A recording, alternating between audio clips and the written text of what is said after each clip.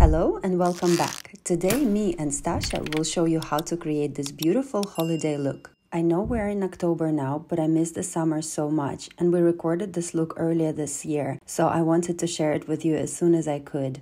As usual, I will add all of the products in the link below. Let's begin. I have prepared Stasha's skin off camera and I'm moving on straight to the eyes. As it is a holiday look, we need to prepare a very good base for the eyeshadows. So I chose NARS Soft Matte Concealer in the shade Tiramisu, which will be a perfect base for the further eyeshadows. Now the eyeshadow look will be pretty simple, as the most of the look will be concentrated around the lashes and the eyeliner. I generously applied the concealer all over the eyelid and also on the bottom lid. And now I need to set it with the powder. So for this, I chose Charlotte Tilbury's eyeshadow palette in the color Pillow Talk, and I'm lightly dusting the pinkish shade all over the eyelid. This will help me to set the concealer in place and make the eyeshadow very long wearing and also sweat proof. And this is it for the eyeshadow, nice and easy. Now I need to line the lash line, and for this I'm using Illamasqua's lip pencil in the color Revealed, which is a beautiful brownie shade. I'm concentrating this liner near the lashes, and once I applied it all over, I then take a small bullet brush from brand My Kid Co. and I'm smudging and also winging the liner out. The key here is to take a very small bullet brush, as we want the color to be concentrated only close to the lashes and nowhere else. Good thing about this liner is that it sets pretty quickly, but you do have enough time to wing it out and smudge the color. Now, when I'm applying the liner with the pencils, no matter how long wearing they are, I still like to set them with the powders. And instead of duping the brown shade, I chose these two purple colors from Lisa Eldridge Myth palette, as I wanted to spice up the overall look a little bit more, and also Stasha's eyes are of hazel color. So adding a little bit of the purple shading near the eyes will pull the green out of the eyes even more. And I'm also going over with the Inglot 77 gel liner in the lash line just to darken that area a tad further. Okay, I'm gonna leave the eyes be for now, and I'm moving over to the complexion. So today I decided to use Charlotte Tilbury's Hollywood Flawless Filter all over the face. Normally I'm a little bit more targeted with its application. Usually I like to have a full control over where the face is glowing, but today I decided to do it all over. And for the foundation, I am using Giorgio Armani's Luminous Silk Foundation. This is a stable foundation in my kit, as it suits so many different skin types.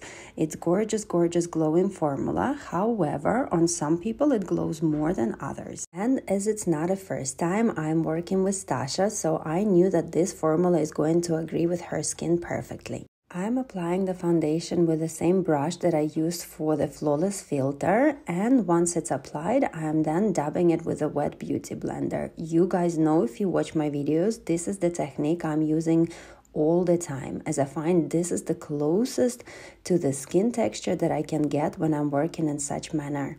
Also note, when I'm applying the color near the hairline, I'm not taking the color all the way up, but rather smudging it with a beauty blender for that seamless finish and for the hair not to get covered in the foundation. Today I'm trialing my new product from Fenty Beauty, the Body Sauce in the shade Pearl Swirl, and I'm going to mix this color together with the Nivea body cream, as I find that the color from Fenty on its own is a little bit too pigmented for my liking, and I like the body to be a little bit more glowing and more sheer in coverage. Now that my canvas are completed, I need to go back and add a little bit more shadowing onto the facial contours, and for this I'm using Charlotte Tilbury's Hollywood Contour Wand in the shade Fair, and I'm lightly dabbing it with the brush all over the cheekbones and all of the contours of the face. I absolutely adore this product from Charlotte Tilbury. However, I find that the easiest way to apply it is not straight from the tub, but rather from the back of my hand, as I have more control of where it's applied and how it's dispersed. Now I'm going to use Laura Mercier's Flawless Fusion Concealer in the shade 1.5C just to brighten the under eye area. I love this concealer. It's very lightweight and yet very pigmented in its consistency. Now I'm going to warm up Stasha's complexion by using Charlotte Tilbury's Pillow Talk Matte Peach Blusher. I like this blusher, however, I never use it from the top as I feel like this dispersing cushion is just a little bit too aggressive and too much color comes out straight off. I need to set all of my creams and I'm going to work in 2 stages here. First, I'm lightly going to dust all over the face this Florasis breathable powder, which is super light in consistency. It's almost invisible on the skin. And once the Florasis stage is done, I then go over with Charlotte Tilbury's brightening powder and only concentrate this in the middle parts of the face, the parts that I want to pop and be brighter.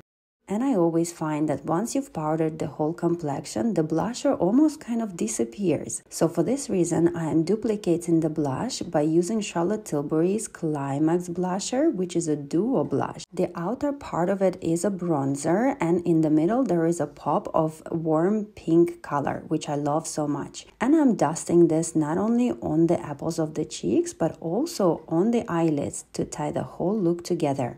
And to finish off the look, I'm going to use the Pillow Talk wand from Charlotte Tilbury, which I am again applying by using Beauty Blender, as I want the product application to be deliberate and only be dispersed on the highest points of the cheeks and a little bit on the bridge of the nose. I have popped some individual lashes and coating them in Diego Della Palma, my Happy Toy mascara. I love this mascara as it's really thick in consistency and it creates a really nice and full eyelash finish. And I'm coating the brows with Got2b brow gel, which is my favorite. I think I'm now on my tube number 6. I use it often and I love it for my clients and my models. I wanted the brows to be naturally full, nothing overly done. So for this I'm using NYX Brow Tint Pen in the shade Blonde, which is a beautiful light shade. And by lightly creating some strokes, I'm adding some definition and fullness to the brows. Once the brows were completed, I felt like the look was missing something and I decided to add a few beauty marks here and there.